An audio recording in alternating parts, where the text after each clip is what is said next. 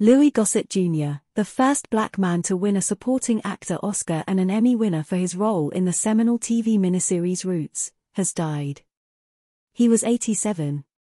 Gossett's first cousin Neal L. Gossett told the Associated Press that the actor died in Santa Monica, California.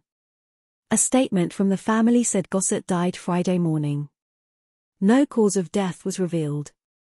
Gossett's cousin remembered a man who walked with Nelson Mandela and who also was a great joke teller, a relative who faced and fought racism with dignity and humor.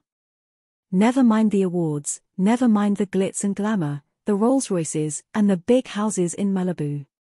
It's about the humanity of the people that he stood for, his cousin said. Louis Gossett always thought of his early career as a reverse Cinderella story, with success finding him from an early age and propelling him forward toward his Academy Award for an Officer and a Gentleman. Gossett broke through on the small screen as fiddler in the groundbreaking 1977 miniseries Roots, which depicted the atrocities of slavery on TV. The sprawling cast included Ben Vereen, LeVar Burton, and John Amos.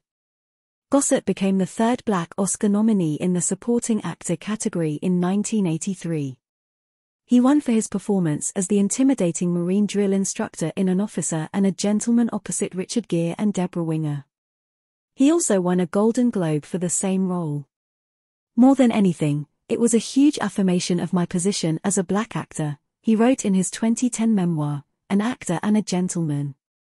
He had earned his first acting credit in his Brooklyn High School's production of You Can't Take It With You while he was sidelined from the basketball team with an injury.